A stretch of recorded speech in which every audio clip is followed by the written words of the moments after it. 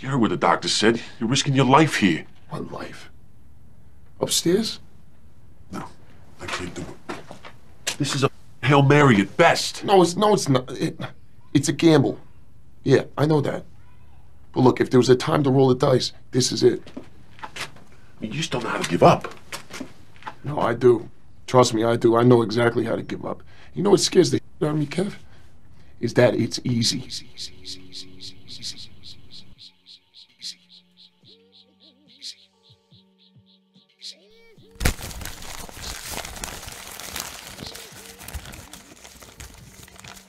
I want you to close your eyes. I don't care if you're driving. I don't care if the activity that you're doing at the moment requires sight. Close your eyes. I want you to think about the potential keepers you could have selected at the start of the season. Think about those players, those 2 to 3 players. If you've got those players in mind, now I want to tell you that you can only judge your present keeper against those players. You can't compare my keeper to your keeper because they have nothing to do with one another. The Bible tells you not to covet thy neighbor's goods. So don't covet my goods. Keep your eyes off of them. I'm more than sure that Orlando regrets Christian Watson. It's been about 3 weeks, a bye in the middle, less than 20 points, and about 11 catches. I'm more than sure that Andy regrets TJ Hawkinson. Record aside, of course. Oh, at the beginning of the season, Andy posted the picture when TJ Hawkinson got his contract and he just thought that he was going to be at top of the tight end world. But currently, he is number 4, and we all know that being the number 4 ranked tight end really means you're the 30th. Let's be honest, that's how tight ends work. I'm more than certain that Ed regrets Garrett Wilson. And I'm definitely sure that Jay wants nothing to do with Justin Fields next year. But again, if you've got those players in mind, you can only compare your current selection to those players.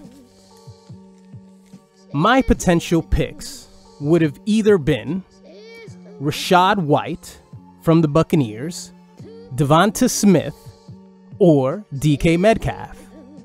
At the current moment, DK Metcalf is the 41st ranked wide receiver.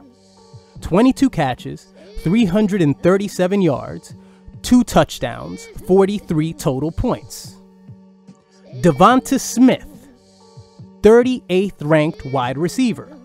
32 catches, 383 yards, 2 touchdowns as well, and 46 points. But DK Metcalf has also had a bye. And just this week, unfortunately, DK Metcalf was injured.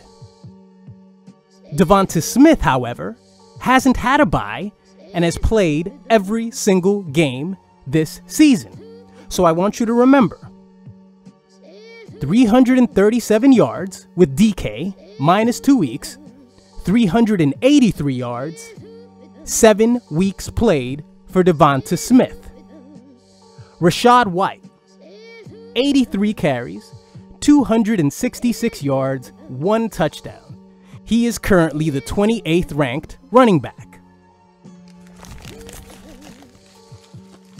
So let that sink in while you judge my DK Metcalf selection, which I'm sure most of you did at the beginning of the season, but I don't even have to say I'm sure because I heard some of you vocalize your opinions on it. I think that I made the best possible selection. I already selected Josh Allen with the 3rd pick just like I did in 2022, so technically that was a keeper as well. And I selected DK with the 5th selection. Now, it's not a home run. That's not what I'm saying. I'm not saying that DK Metcalf has been a success. Absolutely not. I wanted him to produce more than this. And at the very least, he isn't my number 1 wide receiver now that I have Chase. But I want to be clear. Devonta Smith ain't doing shit at the moment. Orlando's benching him, and we all know what that means. He's going to score 20 points this week. Oh. This is your Week 7 recap. Bundy here, you there. I'm a little bit under the weather at the moment, so, bear with me. Let's discuss these Week 7 scores. And I have to unfortunately tell you what happened to me this week. I have to admit it. I have to come before you and be honest, as I always am. The Toronto Bundy loses 83-95 to Big Papa Poop. This was a rough one. Look, I think it's common practice for everyone to always watch the flex position and your regular slots. Eric this week put Christian McCaffrey in his flex spot because obviously he was injured and it was a Monday night game. Now that's an easy decision. Most people would agree, and I think most of us, when I say most, I reluctantly include Hensel and Joe in that category. Most of us would have put him in the flex position and would have known to put him in the flex position because he's playing in Monday. That's a pretty easy decision. However, when I woke up Sunday morning, I saw the Q next to DK Metcalf's name. And I thought, DK never misses games. I mean, look, I didn't even think about it. I just know that DK Metcalf doesn't miss games. And more often than not, players who start off with Qs, they end up playing. They end up being active. But of course, what happened? At about 3 o'clock, it was announced that DK was out. So that put me in a fucked up situation because I currently had Michael Pittman in the flex spot. I didn't think about this. Look, this game was a failure because of poor management. That's what I'm telling you. I managed my team poorly because I didn't take the safety precautions to put DK Metcalf into the flex spot. Because at 3 o'clock, it was announced that he wasn't going to play. So at the moment on my bench, I had Joe Mixon on a bye, Dalvin Cook on a bye, Michael Thomas already played on Thursday, Chase on a bye,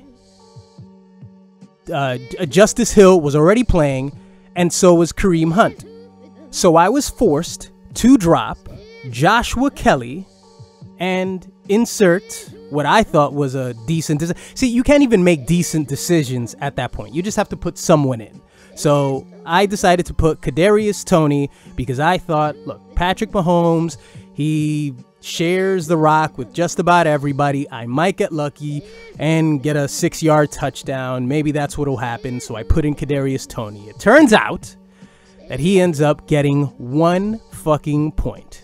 And of course, Joshua Kelly, in the very first quarter, bursts for a 49-yard touchdown. This is the thing that makes fantasy such an abusive relationship between you and chance. Joshua Kelly did nothing in the absence of Austin Eckler. But all of a sudden, because he's, like Tupac said, you ain't shit without your homeboys.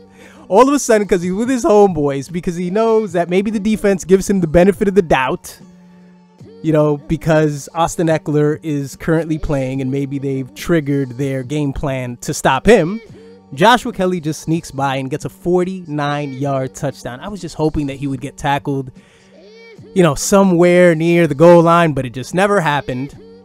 And by the end of the game, he ends with a magical number of 13. And Austin Eckler, of course, gets a 4. Now, what makes this depressing is this. You can make mistakes like this, and it doesn't end up biting you in the ass, because mathematically, if it makes no difference, then who gives a fuck? But if I would have put Joshua Kelly in the flex spot, and I'm being completely honest, that's what I would have done. At that point, I just would have thrown him in and hoped to get maybe 4 points from him, and Eckler gets the 13. If I would have put him in the flex spot and not selected Kadarius Toney, this would have been a tie. That's right. That's right, Jay. This game was supposed to be a tie, but it wasn't a tie because I fucked up. I let you down. We would have tied had it not been for my, if I would have managed my team properly, we would have tied. Now, what else did my team do? I fortunately got a touchdown from Jaylen Warren, and hopefully he gets a bigger role within the Steelers offense.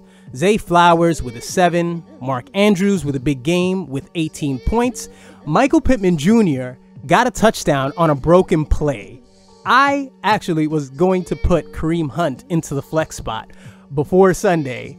And it's the same deal as it always is. It's the same shit as last week when someone else had scored and I had Michael Pittman in and, whatever. So Kareem Hunt scored and then I said, fuck you, Michael Pittman. And then later on, Michael Pittman got that broken play touchdown that I think was about 70-something yards. Then I was very gleeful in the chat, and then Paul said, fuck you, because Bijan Robinson doesn't have... Look, Paul, I don't know what to tell you, Paul. We can all change. I once hated Michael Pittman, but minutes later, I love Michael Pittman. I grew, Paul. I evolved. I hope you evolve with me. We'll get to Paul's performance in just a bit. On the other side for Jay, you had Jordan Love with 15 points, Alvin Kamara 17, whatever. Jay didn't do anything. I should have tied with you, Jay. What are we going to do? What are we going to do? Of course, Kyle Pitts gets 4 points when you throw him in there. I think he got, what did he get? I think he got like 80 yards 2 weeks ago. Let's see. 2 weeks ago, he got 7 catches, 87 yards. The next week, he only got 43 yards, but he got a touchdown, right? So 8 points, 10 points, and now he gets a 4 when you put him in. I always feel like players who do that, they're similar to the WB Frog, right? We're all old. We remember the WB Frog. He was, he was very talkative in private. He would say all this shit. He would sing, but then when you present him to others, he does nothing. So he makes you look insane. That's a WB Frog. That's what Kyle Pitts is. Of course, 17 points from Jonathan Taylor on the bench. See, when you consider things like that, you kind of that certainly puts you at peace when your opponent could say the same. If your opponent comes in and says, well, I could have done this, and then the score would have been different, because he obviously could have put in Jonathan Taylor, he could have replaced Brian Robinson, or he could have thrown him in there for Romeo Doubs. I'm pretty sure had he put him in, it would have been either of those two. He wasn't going to take Alvin Kamara out. So I have no idea how close Jay was to playing Jonathan Taylor, but that's the case. Team Bundy loses when it should have been a tie, and also 22 points from Dustin Hopkins, his kicker. Your kicker scores over 20 points. More often than not, you are going to be the victor. And of course, I want to mention 0 points from Calvin Ridley. I love that. I love that because Jay always, he seems to me to be the type, 2-3 weeks, maybe even months before the season, he's really paying attention to those sleepers, to the guys that no one's paying attention to, and Jay always thinks he's slick. That's why he's always picking up everyone's garbage on the waiver wire. I saw what you did, Jay. I saw what you did this week, you motherfucker. Acknowledge Me defeats Joelicus Maximus 105-284. Ed stopping the Joe hype train. Ed putting it to a stop. 11 points from Brock Purdy. 17 from Jahmyr Gibbs. Finally getting the production out of Jahmyr Gibbs that he thought he would have gotten at the beginning of the season, getting his very first double-digit performance. 1 touchdown. Look at that. Of course, D'Onta Foreman with, that was pretty much what won the week for Ed. 29 points for D'Onta Foreman, 3 touchdowns. I think he got 1 through the air, if I'm not mistaken. Yes, he got 89 yards, 16 carries, 2 touchdowns on the ground, and 1 in the air. Great performance for him. Let's see. George Pickens with 10 points, 14 from Mike Evans. Look at that. You can feel happy about the trade now, Ed. Mike Evans did something. I want to say it's kind of poetic that the very last play in the Monday night game was an interception by Brock Purdy, which At the moment, Ed had 107 points, and that dropped him back to 105 points, giving the commish the Kirk Cameron Award for fantasy. So even when Ed has a victory and you thought he was going to shine and be at top of the mountain, reality just takes him down 2 notches, and he gets 105 points. But of course, who gives a shit? Because a victory is a victory, especially when you score over 100 points. For Joe, he got 21 points from Kirk Cousins on Monday, 19 points again from Travis Etienne, who's the comeback player of the year. He's just the steal of the year. When did Joe get him? Well, Joe got him in the second round, so that's not necessarily a steal. Joe can't even pick him up as a sleeper next year, so that's unfortunate for Joe. Of course, if any of you are considering picking up Travis Etienne, this is his Josh Jacobs year, so he will do nothing for you the very next season, as he did nothing for me in the past. Rachaad White, who we mentioned earlier, with just 9 points, 5 points from DJ Moore. Let's see, nothing else to speak of here. Joe loses. They're both tied with a record of 2-5. Let's move on to the next game. Joke's on You continues to go on his impressive run, losing to Highlander the Trilogy 98-56. As I predicted, this would be the case. Andy would go on with a record of 6-0-1. Why did this happen to Pedro? It happened to Pedro because of the same reason that this will continue to happen to Pedro, because he continues to hold on to the Raiders' offense, getting 3 points from Josh Jacobs and 5 points from Davante Adams. Let's take a look real quick, because this reminds me of the trade talk that we had on the chat here. So as most of you, some of you will recall, Andy at some point during the week, I think earlier in the Sunday, Andy had mentioned that Pedro sent him an offer. He said that it was odd that Pedro sent him the offer because they faced each other that week.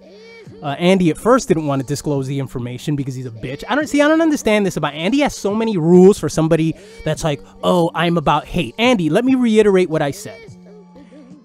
Hate doesn't feed you, all right? Hate is your ethos, Andy, but hate isn't what you do. You believe in hate, but hate isn't what you do. You can't hate quite the way that I do, Andy. I have no rules. If somebody sends me a trade offer and I would like to out them, I will do that. I don't have these rules about, no, I'm not going to do that because of that. And then Andy sent me that cringy ass voice note where he said he doesn't listen to what I am, like I'm his stepdad or something, and he's rebelling against me. Hate is your ethos, friend. It's not what you do, right? You don't practice what you preach. You just believe it. So Andy later on posts the trades. Well, Pedro actually sent him 2 trades. So the first offer, Andy would have potentially have gotten Josh Jacobs and Cole Kmet for Puka Nacua and Aaron Jones. And the second trade was much more ambitious. It was Josh Jacobs, Damian Pierce, Josh Reynolds, in exchange for Puka Nacua, Aaron Jones, and Chuba Herbert. I think it's interesting because I don't believe that Andy, right, the first one was sent at 4:28 a.m. and then the other one was sent at 7:19. Okay, on the let's see. When's the goddamn, this is such a detour, guys. I apologize. Let's see. On the 20th, the 20th was Friday, so Pedro sent the first offer on Friday and said, you know what? I'll do you one better, Andy. I'll add more players. Here's what I have to say about this trade. And of course, Eric posted the trades that Pedro sent to him, and I thought that trade offer was actually reasonable. But here's the advice that I have for Pedro, and I can only consider this advice because I made a successful trade earlier this year. Your trades are too ambitious. They're too intimidating. You know, it's too much. Less is more. I believe if you would have offered someone Josh Jacobs 1-for-1, you probably would have dumped him off. I commend you for trying to get him off of your team. And even saying that, I would still take Josh Jacobs. Pedro, if you're listening to this, I would take Josh Jacobs. Just make me a reasonable offer. You know, don't offer me don't say Mark Andrews for Josh Jacobs, because I'm not going to do it. You know, Mark Andrews right now is looking like, you know, my very first candidate for keeper of 2024. So why the fuck am I going to give him up? I don't even know why am I being so defensive about Mark Andrews? I'm protecting him for some reason. But yeah, I mean, that's real shit. That's one of the components that goes into trading now that hinders us so much more than it did in the past. The keepers will stop trading. You know, it's going to stop trading like nothing before because of what I just said. Why would I trade Mark Andrews for a disappointment of Josh Jacobs? Or even consider this. Why would I trade, and I'm just using Mark Andrews as an example because I selected him in the 6th round. Why would I select Mark Andrews? Why would I trade Mark Andrews for Davante Adams? Because Davante Adams is a great player and he could yield some benefit for me later on in the season, but then I can't select him as a keeper because Pedro selected him with his 1st or 2nd selection. So I can't even keep him for next season. So I'm really going to hold on to Andrews, somebody who's producing this year and will produce the next. You know, and it's even funny because the tight end position is a position that won't even exist next season. And, you know, I'm actively going to be using him. So that's going to, you know, that's the con, I guess, to the keepers. We will hoard players because we can use them in the future if we selected them after the 3rd round. Does that mean that we'll be more willing to trade marquee 1st and 2nd selections? I guess so. But I guess if that were the case, we would be making those trades. And it's not happening. So, as I said, Pedro should do a little bit less. I think it's a bit intimidating for someone like Andy who doesn't trade, and you make a 4-player trade and you somehow think that you're going to do a better job of convincing him by converting it to a 6-player trade. It doesn't work that way. You know, in many ways, governments are able to control citizens because they take their freedoms very, very slowly. That's the only way you're going to convince anyone to willingly take a vaccine or willingly give up their freedom in exchange for safety. You have to do it very, very slowly. And in this league, trading is kind of that way. It's we look at trading like we're giving up something that's so valuable to us. So you have to do a really good job at doing the most minimal transaction. And that's the only way that you're going to convince somebody like Andy that, you know, it's a good idea for him to trade, I don't know, Aaron Jones. I think Aaron Jones is a realistic person for Andy to shift around. You know, I think so. So just think of it in that sense. You got to do a lot of little steps in order to overcome somebody and force them to make a trade. Less is more. And of course, I say that not to, you know, discourage anybody who took the vaccine, whatever, that's your business. I just, you know, that's how my mind works. My mind works in analogies, so, you know, deal with it. But anyway, let's get back to the scores. The scores here, Pedro, of course, getting 10 points from Kenneth Walker III, 5 points from Davante Adams. Jalen Waddle has been another disappointing keeper. I believe Pedro selected him as his keeper. At the moment, he seems to be injured, but he hasn't gotten over 100 yards at any point during the season. He got 86 yards in the 2nd week. 11 points was his high from week 6. He hasn't turned out quite how Pedro expected him to turn out. And of course now, with the injury to Jerome Ford, rubbing my hands like Birdman, the injury to Jerome Ford will fuck Pedro up more than ever because he has James Conner on IR. He's got Joe Burrow, who has this lingering calf injury. Everything is looking awful for Pedro. And I also want to add that earlier in the week, Pedro picks up Julio Jones and then drops Julio Jones. I thought that was worth mentioning. Let's see, October 25th, Pedro. October 22nd, Pedro added Julio Jones. Is that the day when that became the news? No. He did that on Sunday, right? This Sunday, he picked up Julio Jones. And I guess he was holding on to him to see, let's see what he does. Then he drops him just this morning, October 25th. So Julio Jones, he's going to be a journeyman this year in the fantasy league.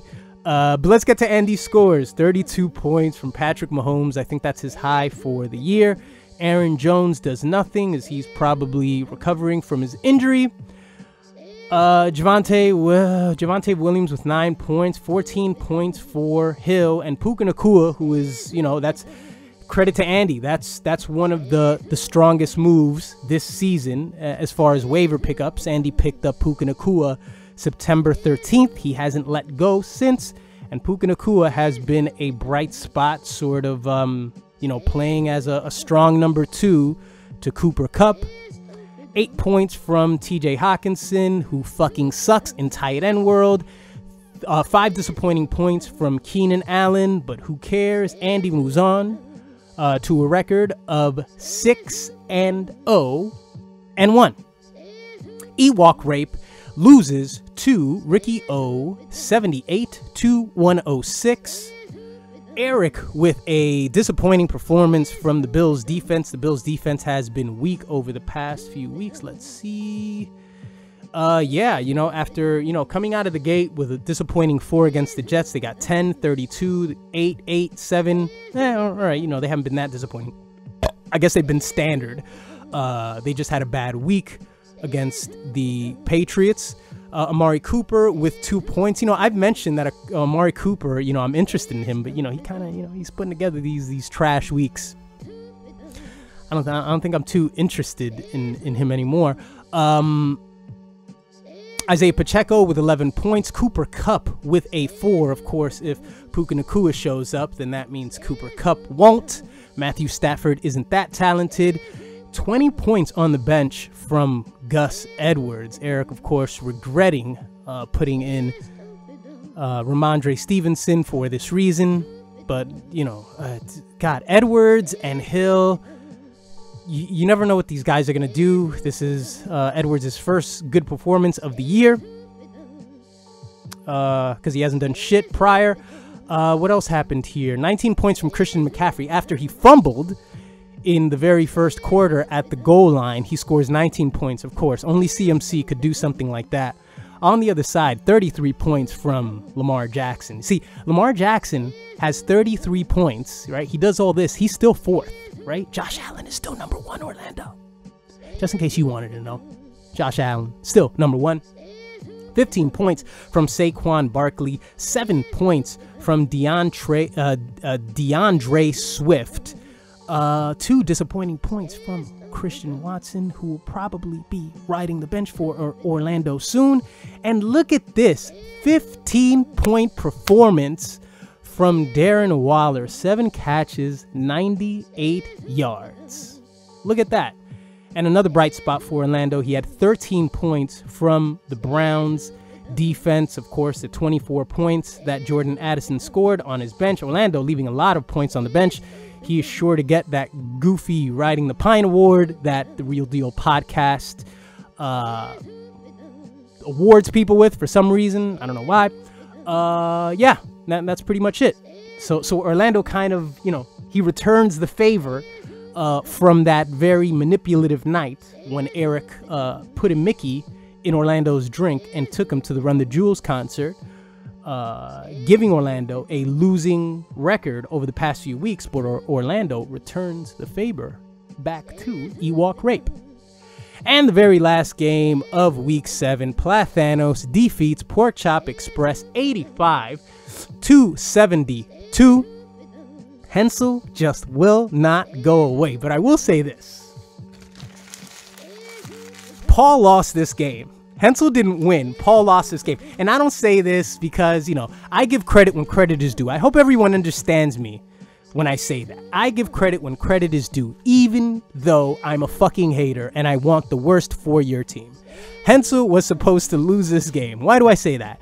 Bijan Robinson had, what's been reported as a headache. sorry, I got a runny nose, what's been reported as a headache that he got before the game. But interestingly enough, that wasn't reported to anyone. When I listened to the Fantasy Focus podcast, they said that ESPN wasn't even alerted of it either. So that's fucked up, man. That's fucked up. The Atlanta Falcons said nothing. Like, he has a headache and you didn't think that this was worth mentioning to anyone. Bijan Robinson apparently showed up later on in the game. Late in the game, I think he carried the ball. How many carries did he have? Let's see. He had 1 carry for 3 yards. And maybe that was late in the game. 0 points for him. 4 points from Raheem Mostert. And negative 5 points from the Lions defense.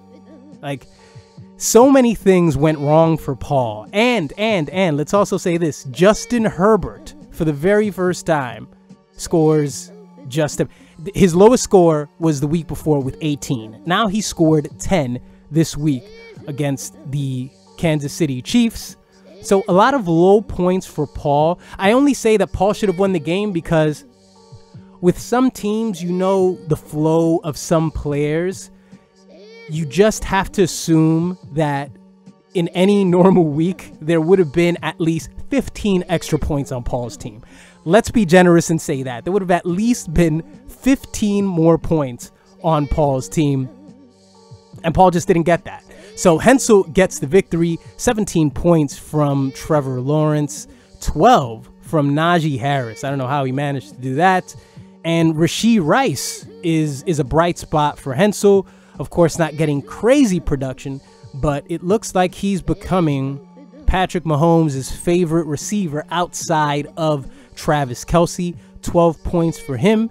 Dallas Goedert with 13 points, and Drake London finally coming back down to earth with 5 points. And I only say that because Drake London scored 12 last week, so, you know, that's a big deal for Drake London. But Hensel gets the victory nonetheless. 4 victories for Hensel so far. Look at that. Hensel going against Team Bundy's wishes. How dare you? So let's move on to the standings. At top of the WCW division, Highlander Trilogy at 6-0-1, Ricky O at 4-3, Big Papa Poop at 4-3, Pork Chop Express at 3-4, Joelicus Maximus at the bottom with 2-5. Over to the NWO, we have Ewok Rape with 4-2-1, Plathanos 4-2-1, The Toronto Bundy 2-4-1, Acknowledge Me at 2-5, and Jokes on You losing his 4th game in a row at 2-5 as well. The top scorers in the league are as follows: Ewok Rape with 719, Highlander Trilogy with 702. See, at the moment, you would have been the #1 ranked, or at least you would have had the most points in the league, Andy, had you not have done your stupid little strategy of putting players on the bench, because Hawkinson got like 18, so you would have had more points than Eric. Highlander Trilogy, second with 702. 680, Pork Chop Express, that's a surprise, in the 3rd slot. Ricky O with 462 in the 4th slot, and Joelicus Maximus with 632. And also, we'd like to mention the 6th. The 6th team with the most points is Team Bundy, right behind Joe with 626. It's worth mentioning, you know. It's relevant to me. So what do we have this week for week 12? Looky what we have here. Andy, 2 can play at this game. If you'll notice, my players are benched too. We can both do this. I can copy your ritual because it's a ritual. That little thing that you do, it's a ritual. I'm not saying it's evil or it's satanic, but it's definitely something that you do because you think it brings you some sort of luck. Is Andy superstitious? Well, what if I do the same thing too? Andy, I'm not just saying this, but I think this is the week where you lose. I think this is the week, and I think everyone feels the same way. I think I can, I can look at everyone else's reactions. I can feel how everyone else feels. And I think this is your week to get got. Not afraid of your matchups. Your matchups put no fear in my heart. Of course, Patrick Mahomes puts no fear into my heart, as I have the #1 ranked quarterback and you have the #3 ranked quarterback. Don't forget those little 32 points that he scored this week. That was the first time he hit over 30, okay? Josh Allen did that weeks ago. I like my matchups, Andy. I like the way this week's looking for me. I won't necessarily say that I guarantee a victory because, you know what? Yeah, fuck it. I guarantee a victory this week, Andy. How about that? I guarantee that I will defeat you this week. How do you feel about that? It's just how the mathematics is mathing at the moment, Andy. I look at your projections. I assume the players that you're going to throw in there. And I, excuse me. I'm like all sick while I'm talking shit. And I now have the benefit of Kareem Hunt getting the load of the carries, at least for this week and the very next week, with the Browns. So I have another running back 1. I have another RB1, along with Joe Mixon, who, yeah, he's not doing much at the moment, but now I can load Kareem Hunt in there, and who knows what he's going to do, Andy? What do you have? What running backs do you have besides Aaron Jones, who got 5 points this week? Big Papa Poop going up against Acknowledge Me. Acknowledge Me looks to have the matchup advantages as far as ESPN is concerned. Ricky O facing Jokes on You. Is this going to be Jokes on You fifth straight loss? Will Pedro lose 5 straight? Let's look at the matchups here for Pedro. I don't know, man. I mean, Orlando's team is unpredictable. You know, I think Orlando acknowledges that his team sometimes just doesn't show up. I see here that he just dumped off his kicker, Moody, who's been missing a few field goals. He picked up Brandon Aubrey, who is currently ranked as the 6th ranked kicker. What do you have if you're Pedro? I don't know. Pedro looks like he's going to play Josh Downs, who got a touchdown. He had 18 points, 125 yards. Is he the #1 wide receiver in Indianapolis? I would, I'd hope he isn't. I hope not. I don't know. This is kind of just, 50-50. I wouldn't be surprised if Pedro lost, and I wouldn't be surprised if Orlando lost. Pork Chop Express facing Ewok Rape. Both projected with some high scores, 102 for Pork Chop Express and 104 for Ewok Rape. And the final game of the week is Joelicus Maximus facing Plathanos. Will Hensel move on to 5 wins? I fucking hope he doesn't. I fucking hope he doesn't. I want to analogize Hensel before we go. Like, Hensel to me is like someone who, they're running, say, a 10-mile race.